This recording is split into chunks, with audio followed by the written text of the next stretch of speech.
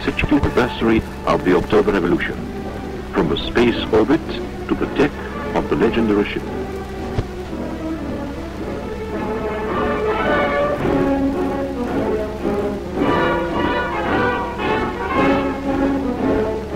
Heroes from different generations. The first commissar of the Aurora, Alexander Arkhipovich, is again at the historic gun that fired the salvo on October the 25th, 1917, at the taking of the Winter Palace.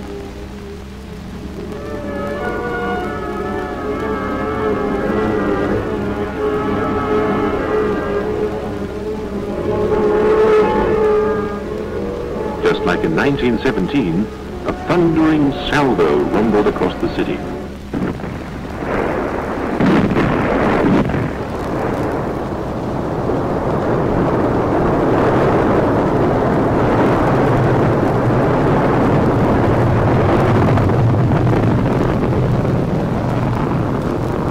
The revolutionary Aurora is multiplied a millionfold by the roar of spaceships rocketing skywards.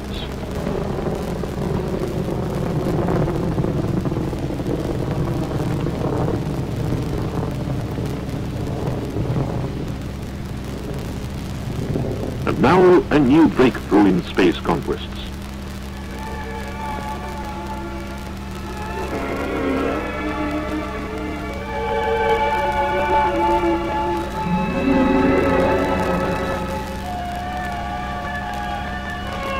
Man, for the first time, has stepped forth into the emptiness of space.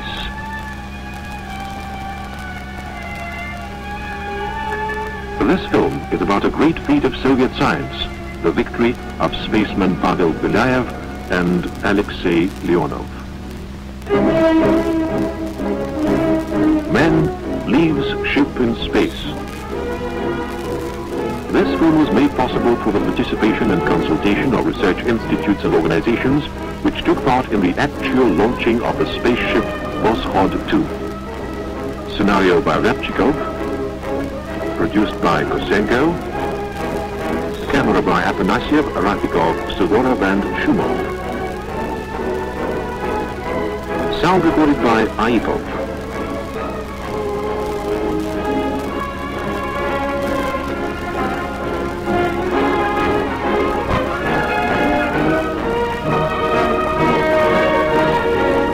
Produced by the Moscow Popular Science Film Studio.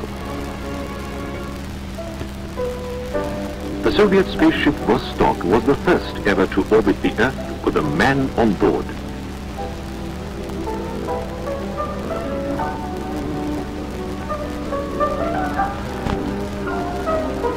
The Aurora proclaimed a new social epoch in human history, and the Vostok opened up the space era to humanity.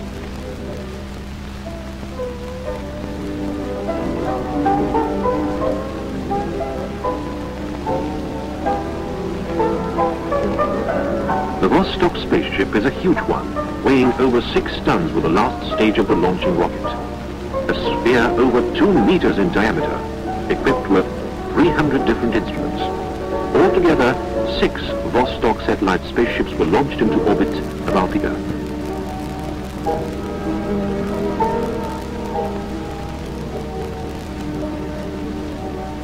When the flight is over, the Vostok returns to Earth, plunging through the dense layers of the atmosphere in which even meteors burn up. Roaring sheets of fire can be seen through special heat-resistant glass. The surface temperature of the ship reaches 10,000 degrees.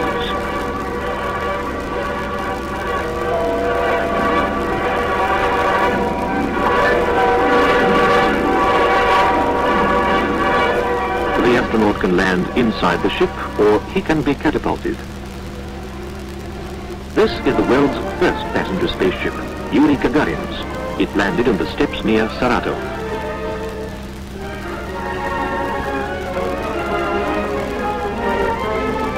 Another landing on the Volga. German Titov has just landed. Spaceship Vostok 2, all burnt and black from the fiery descent from the atmosphere, but safe and sound.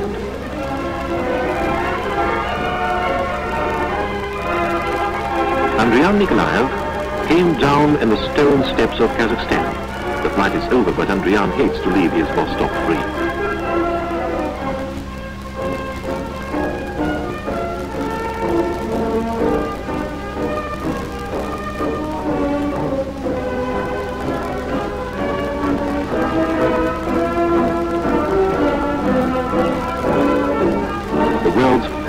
In space, Valentina Nikolaeva Tereshkova.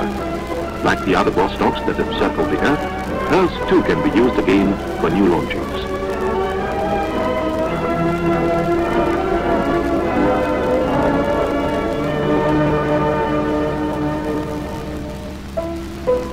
The Vostok space vehicle has been called a wonder of science and engineering, and justly so. It's the space symbol of the 20th century. But science never stands still. This is a new ship, the multi-seat piloted Voskhod, a great improvement over earlier vehicles. It's capable of carrying a whole crew. On October the 12th, 1964, it carried an engineer, a scientist, and a doctor on its first trip into space. Vladimir Komarov, Konstantin Feoktistov, and Boris Yegorov. This new ship makes it possible to solve new problems in space research. The problem of a walk in space was no longer science fiction, but had become a routine undertaking on the program.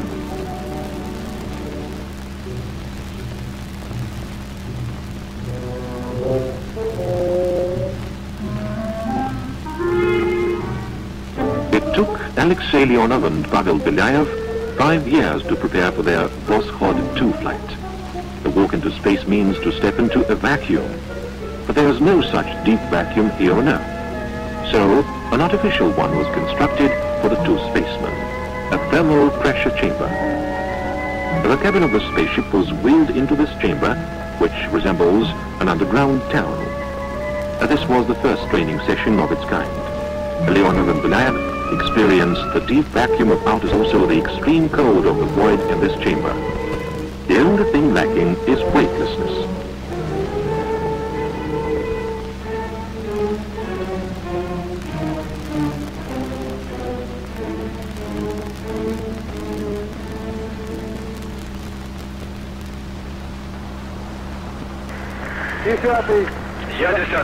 Belyaev orders to close the hatches of the chamber.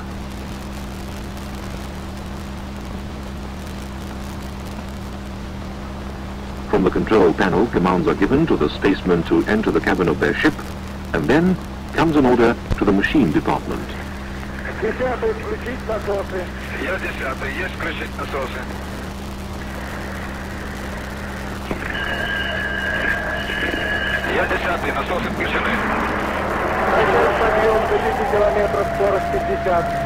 Есть начать подъем до 5 километров, скорость 50. 50, высота 5, площадка. Держать площадку. What is a vacuum? How do high altitudes threaten human life? On the Earth, the human body has an internal pressure that perfectly balances the outside atmospheric pressure.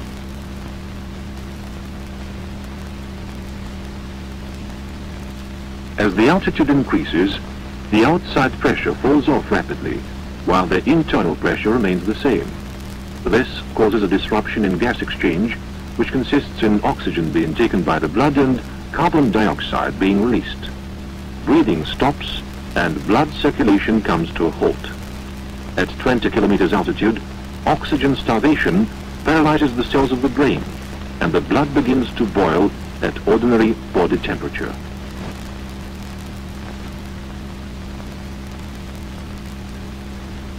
Life and a vacuum are two things that cannot go together. Yet we have to learn to live and work in a deep vacuum. Cabin pressure unity. Humidity 37, close to 40. Temperature 20. Ascent to altitude 37. Velocity at maximum. Watch pressure in the cabin. Start -5 minutes. Set tape recorder. Full volume. VKU outside. Feeling fine. Ready for takeoff. Altitude 30, 36, 37. Hold the pad. Separation effected. Close viewing ports. Put on gloves. Check right glove.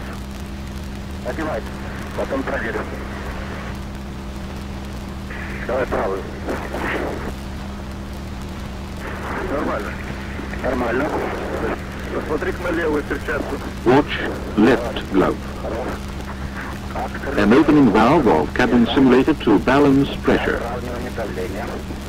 Pressure in airlock going up. Exit from the cabin atmosphere to the deep vacuum and cold of space will take place through an airlock. The process of locking on rivers with dams is done this way. A ship enters a lock and, together with the water delivered to the chamber, rises to the next level or is lowered to the next level.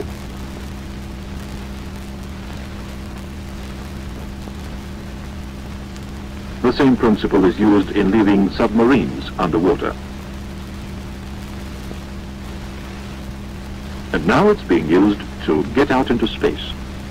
The cabin air of the spaceship is delivered to the lock and pressure is balanced. The spaceman enters the airlock, which is then depressurized. The spaceman can now simply walk out into the deep vacuum of space. Ready for opening of hatch. Helmet is tight, gloves on, feeling fine, ready for exit. An opening hatch of cabin simulator. Begin exit. Is the film camera on? And crossing the edge.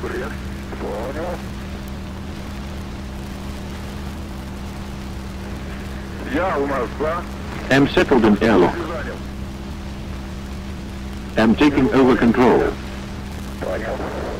Hatch of cabin simulator is closed. Get ready for opening the hatch of airlock. Am opening hatch of airlock. Hatch of airlock is open. Get ready for exit. Ready for exit. Am out as far as the waist. The void of space is a dead and rough world. In the vast expanses of space, our Earth is but a tiny bit of dust. But man has ventured forth and will conquer the universe.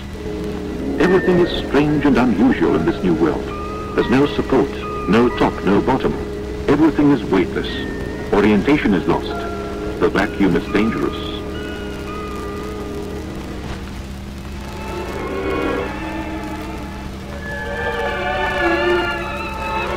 Man in orbit about the Earth is confronted with a hostile environment, belts of radiation, a solar wind, and solar storms. Outer space is not only a hazardous vacuum, but also a mysterious state of weightlessness. Neither vacuum nor weightlessness are known enough, but both are created artificially in an airborne laboratory. Caliban aircraft is a mock-up of a spaceship's cabin. Belayev and Leonov are in their seats. Weightlessness sets in when the plane flies in a parabolic flight path.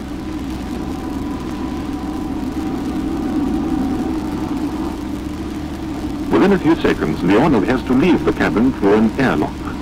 The extremely complicated experiment has begun.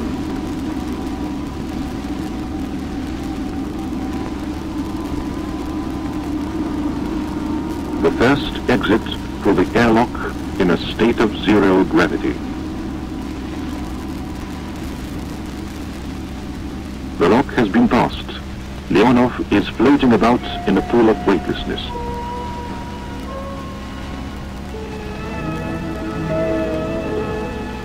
The aircraft again goes into a parabolic curve and again zero gravity is produced.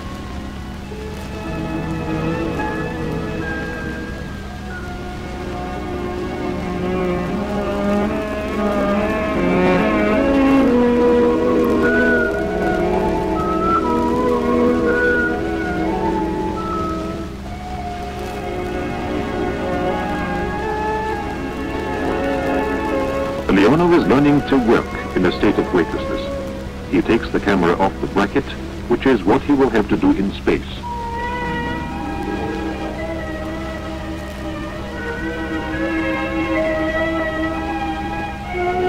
Now the time has come to rehearse the operation of returning to the cabin. Like a guiding star, the lifeline brings Leonov back to the airlock. There are still other barriers to an exit into outer space. Space medicine and space biology have worked out a methodology of training the spaceman for flights in the cabin of a spaceship. Now, for the first time, the spaceman has to leave the ship and step out into open space. The first one to do this was Alexey Leonov. How would he react mentally when he entered this new and mysterious world? Would he lose courage? Wouldn't he be fearful of falling, afraid of losing orientation, the fear of losing touch with the last link, the ship?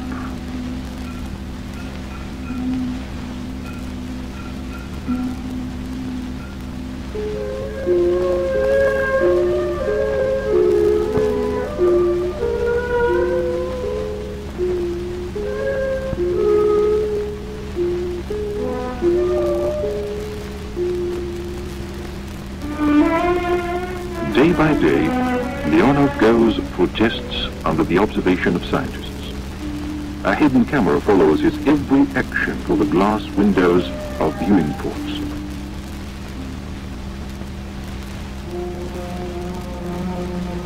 Scientists are worried that his reason and willpower might be paralyzed by the sight of the fantastic ocean of void, that ancient terrestrial instincts will clash in this world where everything is so unearth-like. No weight, no support, no air, no orientation. Psychologists know of cases when a person after a long stay in a closed room comes out into the open and is mentally disabled. It's too much for the mind. Alexey Leonov undergoes a special training program to overcome this so-called psychological barrier and to develop spatial courage.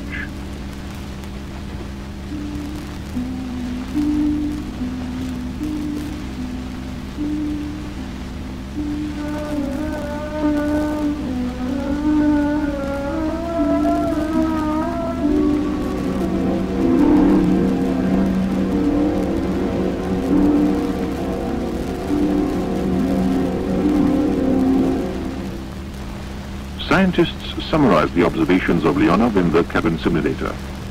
Excellent results were obtained after training on the centrifuge and the space chamber, in the zero-gravity pool, and on other special training devices. Now it's time to test the psychological preparedness of Leonov to face the void of space.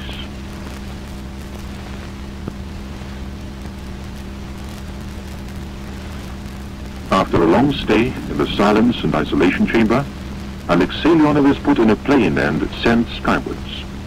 How will he react to this test? He is not alone, though.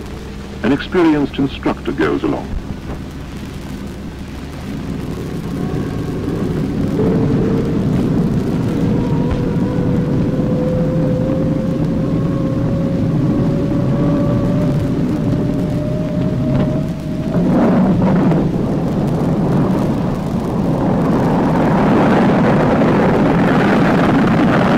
Takeoff and descent proceed normally.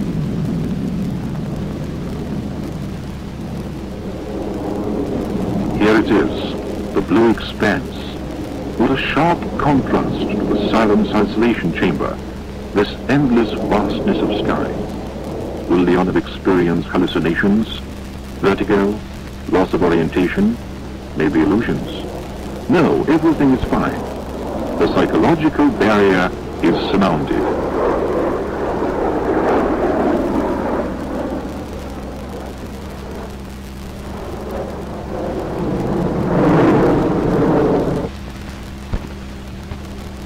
Launching time is nearing.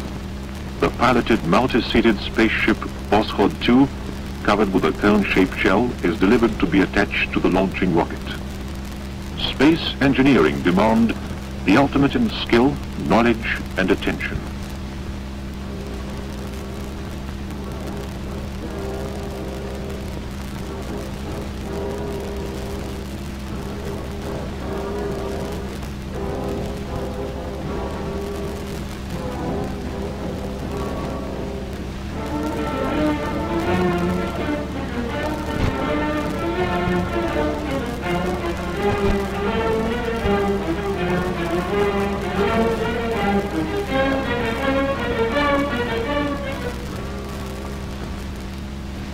Gagarin observes the preparations.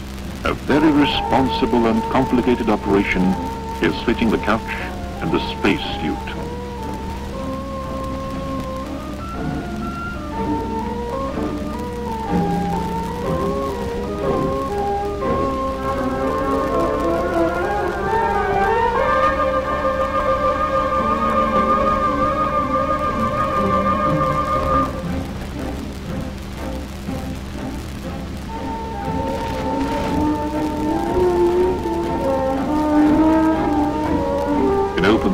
The astronaut will be in a special suit. A spacesuit is a complex piece of engineering. Its outside protective shell reflects the thermal rays of the sun, which produce such a high temperature that human life is endangered.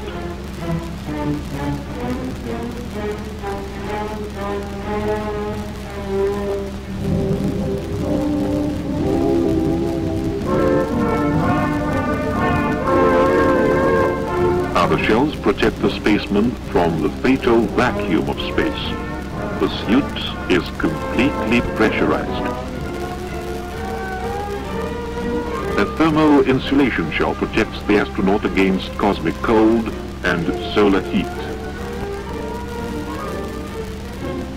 Inside all these layers of clothing are systems of ventilation, communication, heating, illumination, and oxygen supply.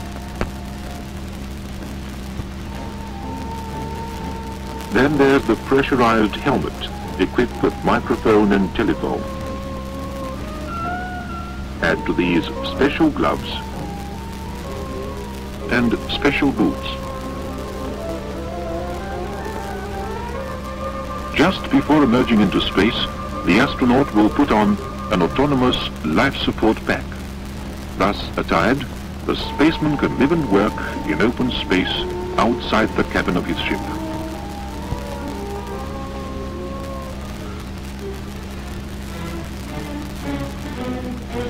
No, this is not the start yet. This is just a rehearsal. It's very important to practice every step, every motion.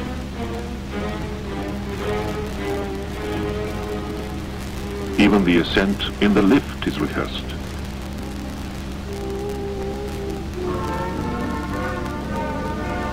And everywhere we see the spaceman's friend and comrade, Yuri Gagarin.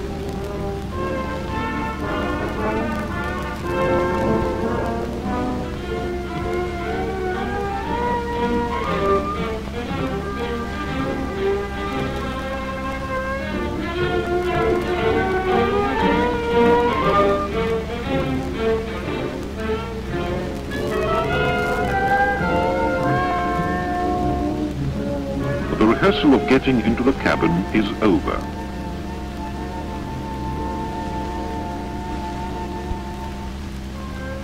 Evening has come, but this is an evening that will not be forgotten. The house of the astronauts, a sort of spaceman hotel. It will become a museum at some future time.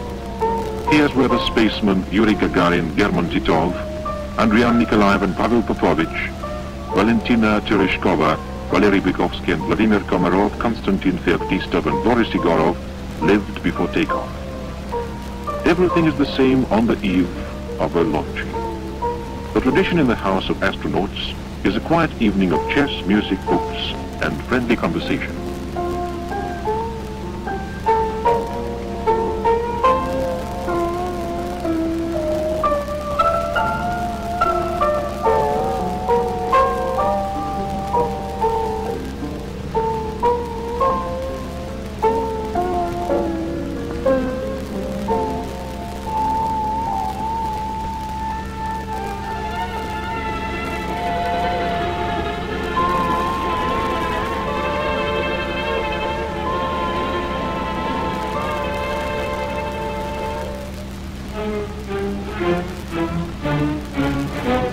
The next morning, mathematicians, operators, ballistic experts gather in the main hall of the computing center.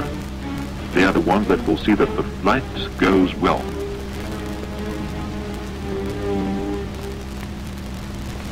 Dressing the spaceman today is an especially exhausting job.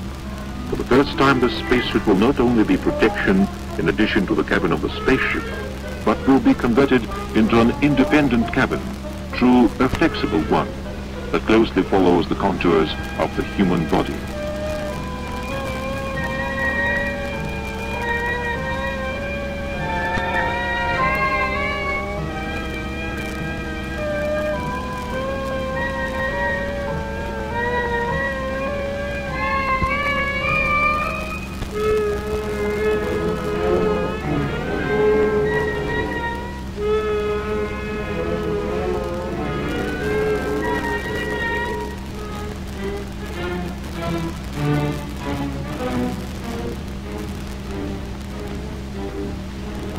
It's important to protect the astronaut's eyes, because beyond the limits of the Earth's atmosphere, the sun's rays are so strong that they can easily blind a person.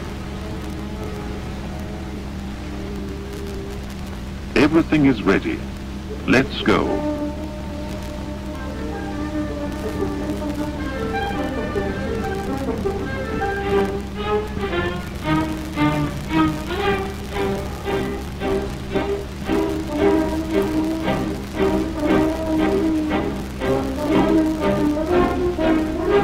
Familiar route to the spaceport.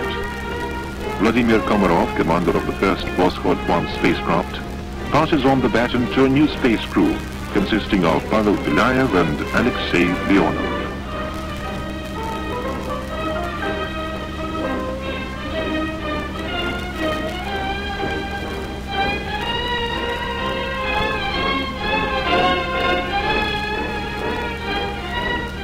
The launching site.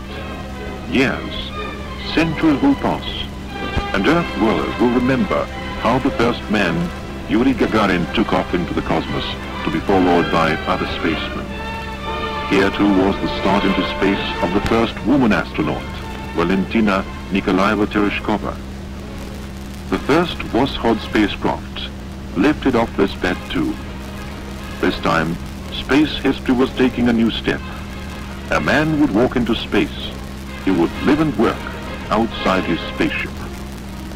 Alexey Leonov is to undertake this task for humanity at large, for the future of the human race.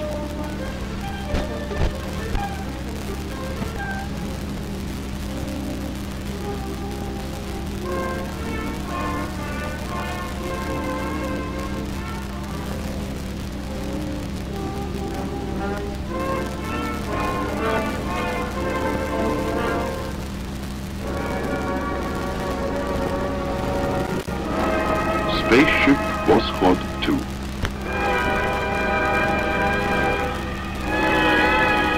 Alexey Leonov takes his last few steps to the cabin. Now the commander of Voskhod 2, Pavel Belyaev, leaves the Earth and proceeds to his space liner. This is the beginning of a historic event in space conquests.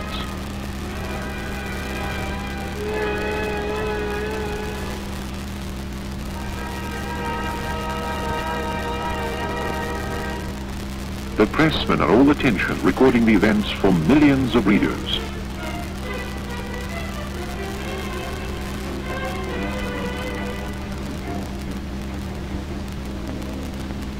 The time is approaching. The countdown has reached 1 minute left. Put away logbook. Take up initial position. That's clear. 1 minute left. Prepare for liftoff. Attention. Put key on takeoff. Start.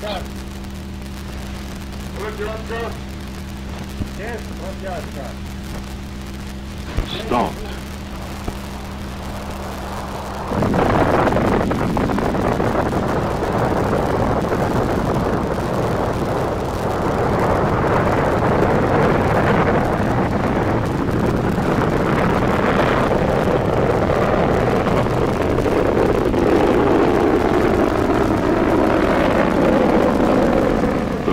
Rocket engines at Baikonur salute the motherland in honor of the 50th anniversary of Soviet power.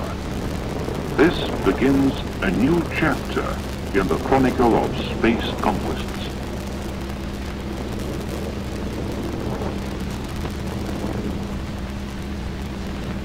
This trace in the sky is a part in history. We all send you greetings and the best of wishes. Thanks a lot.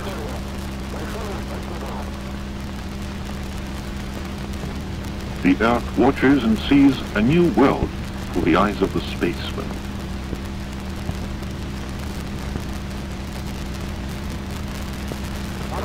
Bearing is off. I see the Earth. The sky is beautiful.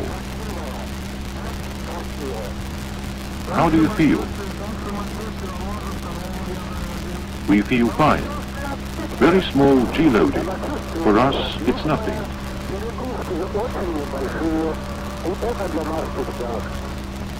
At the computing center, electronic machines issue the first information about orbital measurements. What is the orbit? What is the period of revolution? The apogee, the perigee. The orbit is close to the calculated one. The orbital period is 90.9 minutes with a perigee of 173 and apogee at 495 kilometers.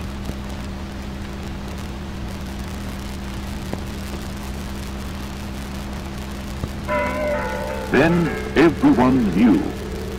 March the 18th, 1965, at 10 hours, spaceship Voskhod 2 settled into an Earth orbit with Pavel Belyaev and Alexey Leonov on board. But there's yet another surprise in store.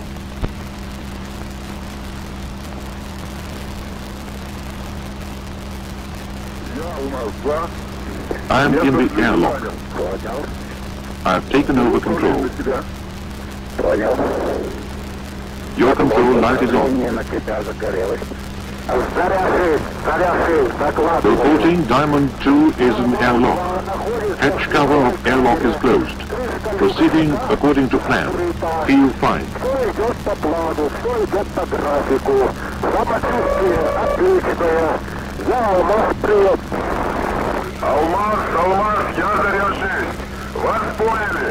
In the computing center, specialists follow every step in the flight of Voskhod 2. It's just passed over the southern extremity of America, Cape Horn. It's approaching Africa. Second circuit. And then, at 11:30 Moscow time, hatch of airlock is open. Get ready for exit. Ready for exit.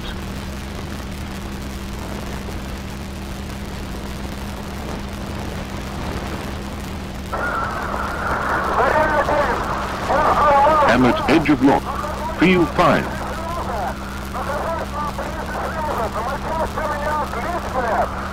Below I see clouds. The sea.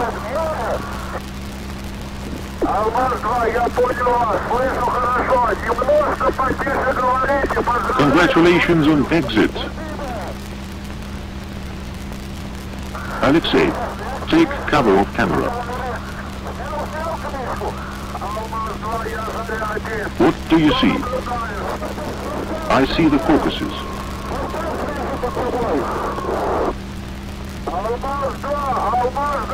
What are the conditions for work? Normal conditions. I'm beginning to recede. The sun is over me. A man is in cosmic space, in a free-floating state.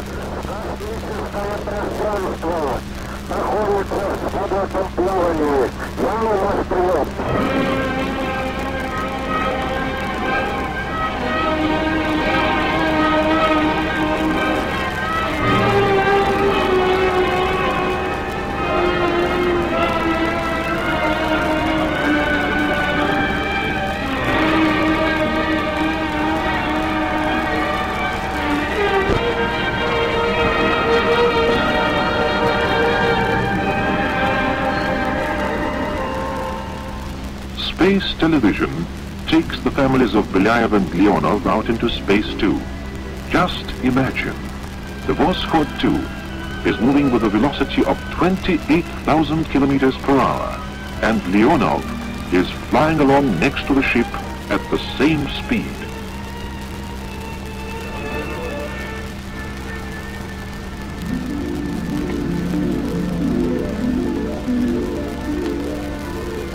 The first swimmer in the ocean of the universe.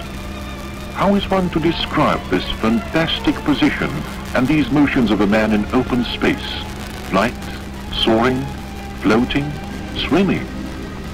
The newspapers set up an international contest. The best was a new verb formed from the name Leonov, to Leonite. The start was over the Caucasus, and here it is already, the Yenisei, Siberia. Alexey, come up to the lock.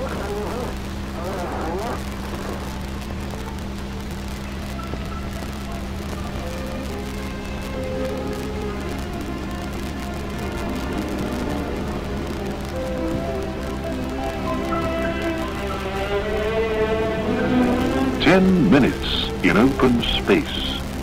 10 minutes that shook the world."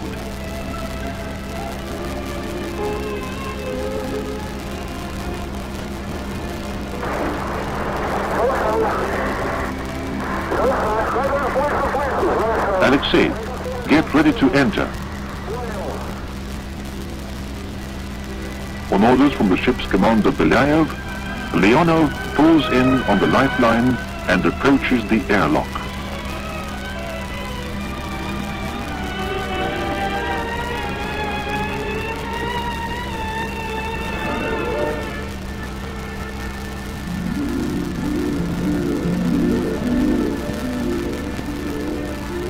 Taking the automatic camera, Leonov enters the airlock. The finish was over Sakhalin. In all, Leonov was outside the space cabin for 20 minutes.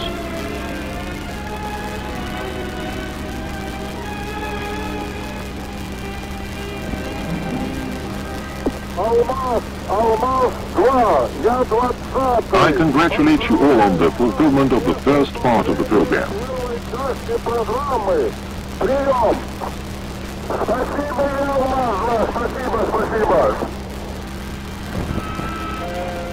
The beginning of the second portion of this space epoch. The flight proceeds, orbit after orbit, hour by hour. New observations and Leonov's first drawings in space and recordings in the logbook about impressions.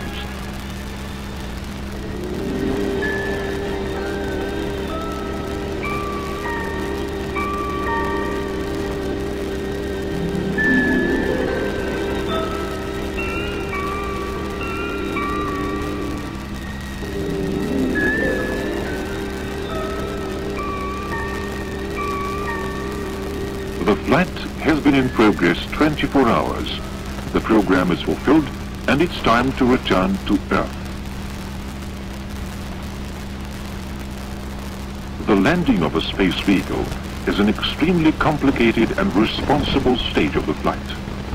All landing operations of previous spaceships had proceeded without a hitch. And now... Алмаз, я заряден, на связь. Алмаз, я заряден, на связь. 30 reporting. No response to third command. A malfunction of solar orientation. No response to the third command. 30 seconds later came the following order from the center. Permission given for manual descent using retro power plant. Don't hurry to switch in retro power plant. Be attentive and careful. A manual landing on the 17th circuit. Excitement was high as we all waited. For the first time, Pavel Belyaev had to land a spaceship manually, as if it were a plane. On the 17th circuit, Pavel Belyaev took all control into his own hands. They know that since the speed is tremendous, the slightest error will change the point of impact by scores of kilometers. A piloting mistake can send the ship off to an unknown destination. Belayev displayed great courage and skill in handling the ship. Home at last, back on Earth.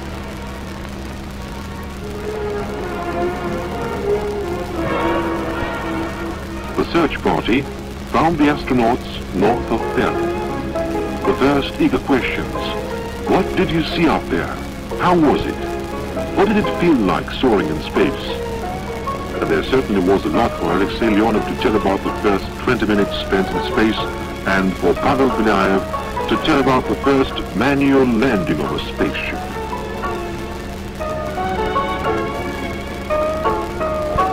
The first autographs, but many more will come later.